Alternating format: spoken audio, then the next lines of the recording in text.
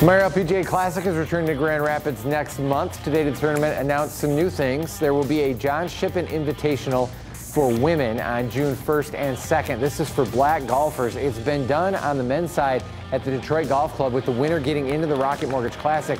Now the winner at Blythefield gets into the LPGA Classic.